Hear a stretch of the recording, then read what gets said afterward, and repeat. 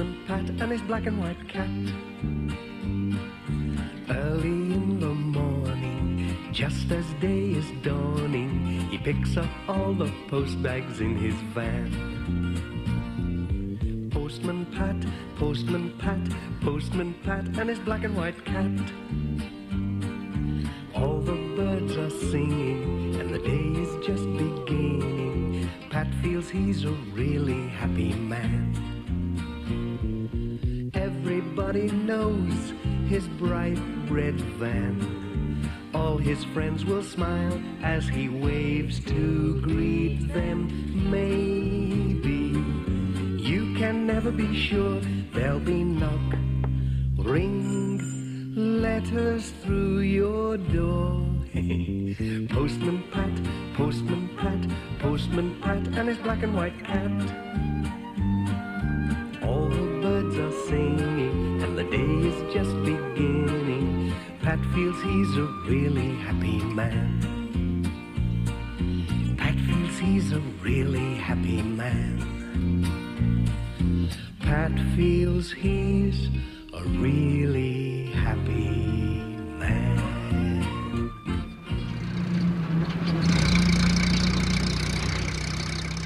One sunny morning, Pat was hurrying along the road with a van full of letters and parcels for the people of Greendale.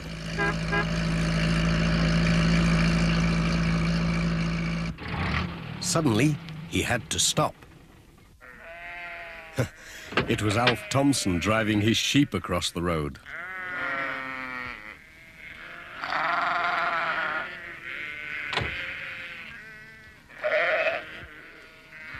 Don't worry, Jess. They won't eat you. The sheep went into a field, and Pat was on his way again.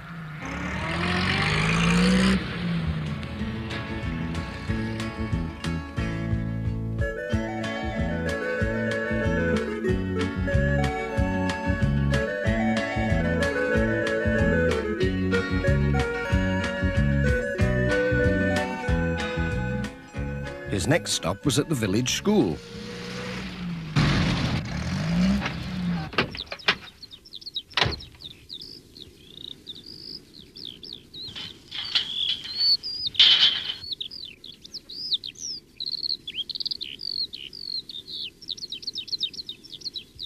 Where is everybody? The children were bringing things to school for a display. Charlie Pringle had a bunch of flowers. Lucy Selby had brought a basket of eggs. My, your hens have been busy. And Tom Pottage had some day-old chicks. Hey, mind how you go. Whilst looking at all these things, Pat had forgotten his letters. But Bill Thompson came along with a cup of tea. "Thank you," said Pat, and Bill took the letters. Sarah Gilbertson came for his cup. "Have you done?" she said. "Nearly." "Thanks, Sarah. That was grand. Goodbye."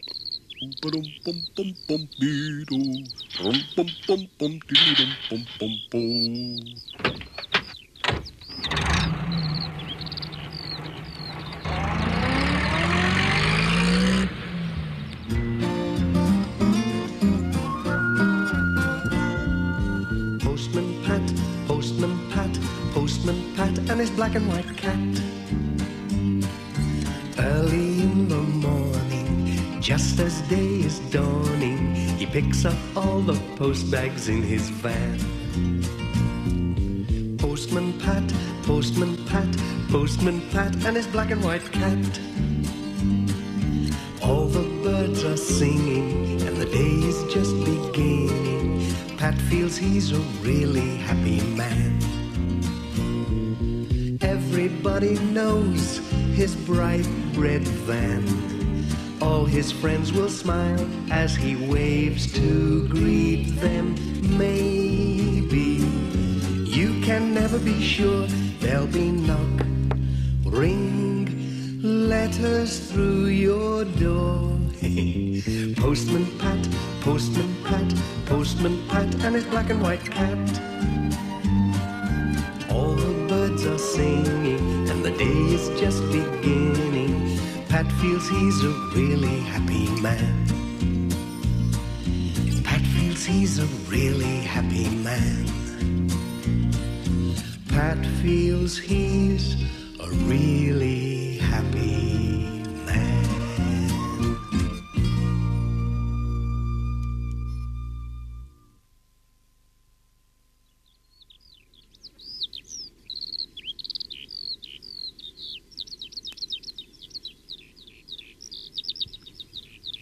Pat was getting on well with his round. He locked his van, and as it was a nice day for a picnic, he took his sandwiches to a field on the hill above Thompson Ground. It's been an easy day today.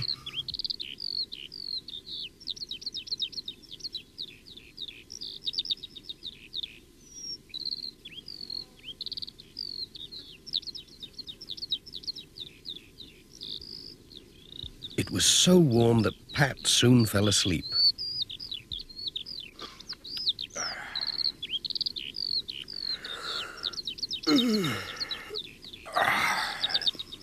Oh dear. But Mrs. Thompson's hens were wide awake, and Pat had left his sandwich box open, with his keys neatly beside it.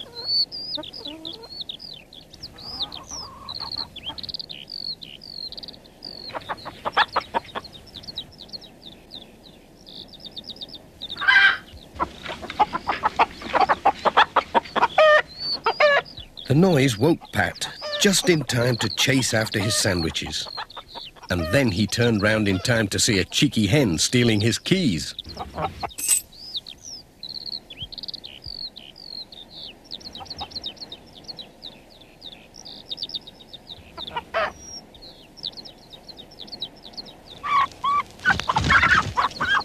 Oops!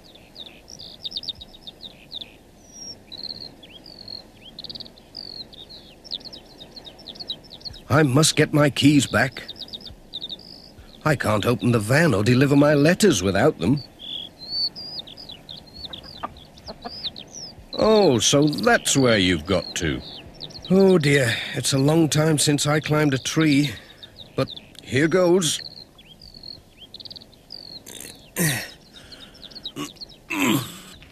Oops.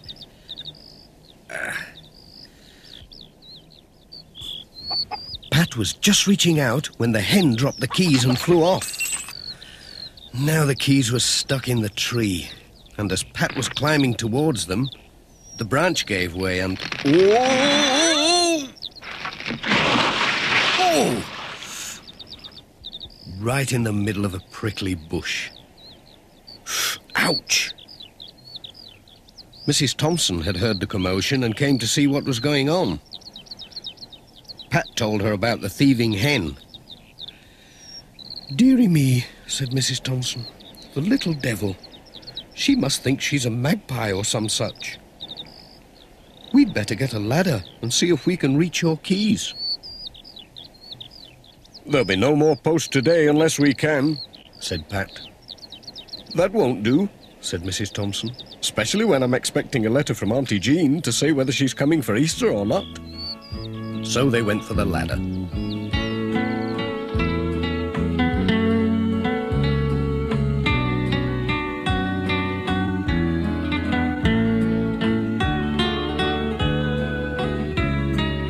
"I'll take it now."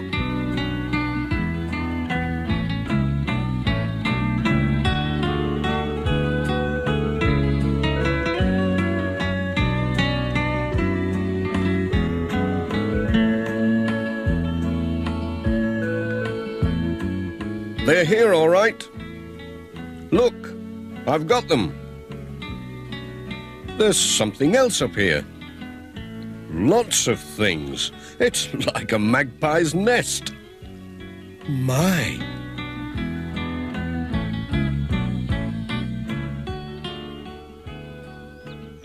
He brought everything down to show Mrs. Thompson. There were all kinds of shiny things. There's my wedding ring that went missing last Easter. I thought I'd lost it down the sink.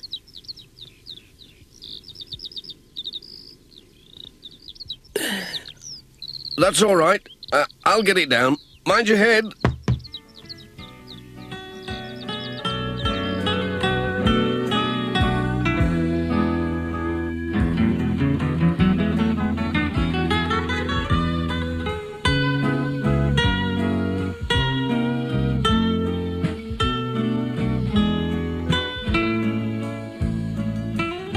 As my hens have stolen your sandwiches, you'd better come and have some dinner with me. There's plenty to spare. That's very nice of you.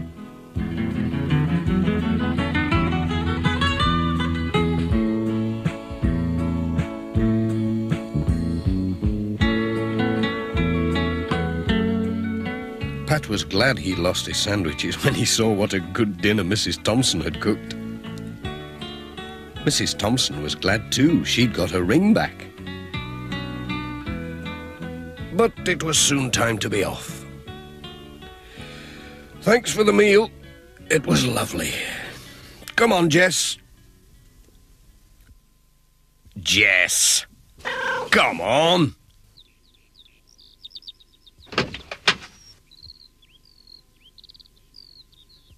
Just fancy that. A magpie hen. Who ever heard of such a thing?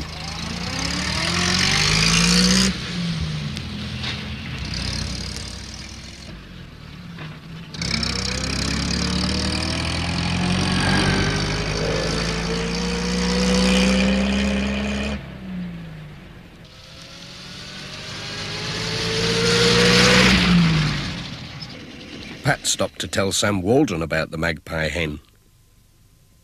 "It had better keep away from my van," he said. "I wonder if that's where my tie pin went."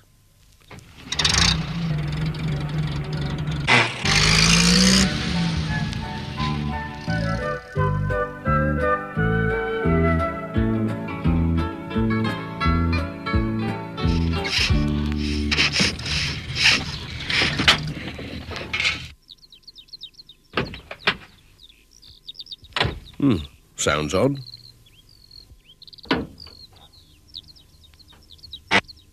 Oh, just needs a clean.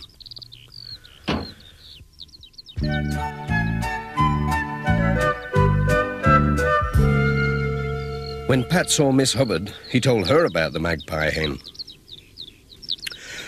"Well, I lost a silver earring last month," she said. "And a hat pin. I wonder if they're up a tree somewhere. I must go and see Mrs. Thompson."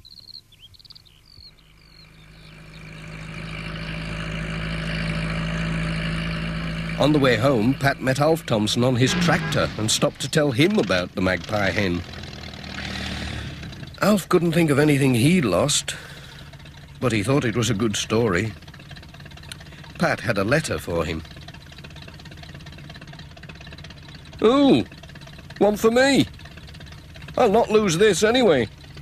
Cheerio. Bye."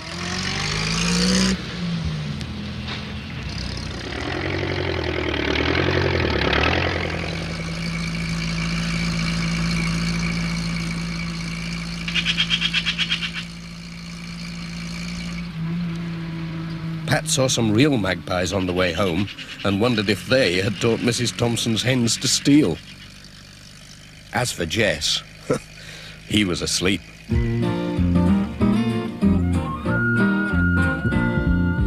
Postman Pat, Postman Pat, Postman Pat and his black and white cat. Bum, bum,